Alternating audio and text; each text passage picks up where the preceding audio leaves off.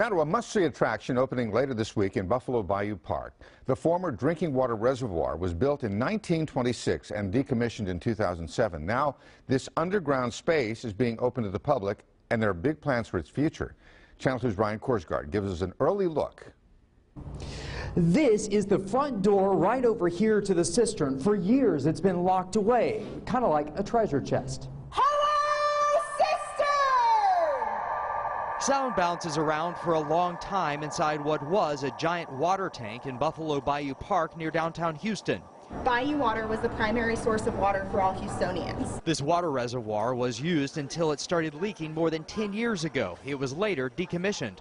The capacity is 15 million gallons.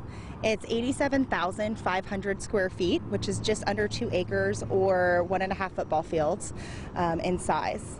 It is giant. The architect called the reservoir a cistern because it reminded him of the ancient Roman cisterns in Turkey. The city was considering its demolition.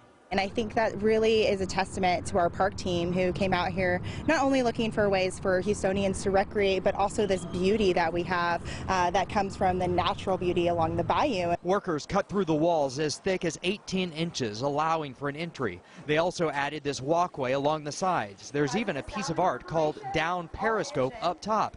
It allows visitors to look inside the cistern or online from around the world.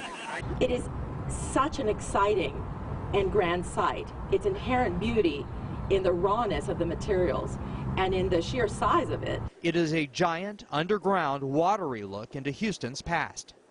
Now, the grand opening is on Friday. They say the best idea is for you to go online before you come down here and actually reserve your spot. In Buffalo Bayou Park, Ryan Korsgaard, KPRC Channel 2 News. I've been here 43